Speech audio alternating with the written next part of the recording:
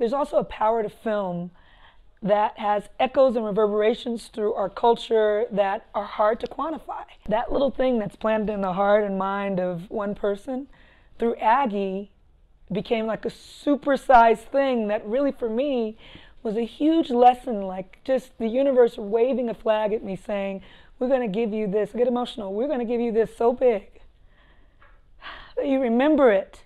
You remember that what you are doing and what all of us do as artists plant seeds in people. And everyone's not going to be able to sell the finest painting and create a fund like this, but everyone is changed in some way if you make work with intention. And it is something that I try to share with others and remind myself of on those late nights in the edit room or those tough days on the set, that this means something and that there will be reverberations, there will be waves from this that I'll never know, and just to trust that they're out there.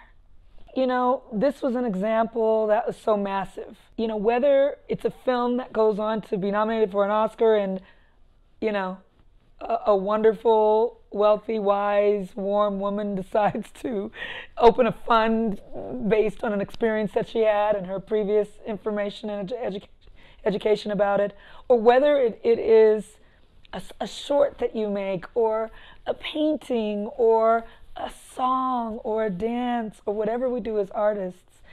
For me, this is just an example of the way that our work moves in the world, the way that art is as essential as you know, water and air.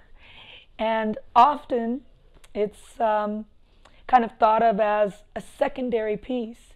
When we really think about the way that music and literature and, you know, the image, painting and film and television and sculpture and architecture, what it adds to us is fuel, it's fire, it's food for our souls, for our spirit. I mean, especially for me to experience as, you know, the maker of the thing that might have led her on this road. And she was close to it. It was just one last step. But I hope that artists, and I hope that advocates of artists, I hope that audience of artists feel this kind of combustion that can happen when all of it kind of meets up in a true place. Because her idea of how to do it and my idea of how to do it were completely different, yet connected, and going down the same road towards the same end, right?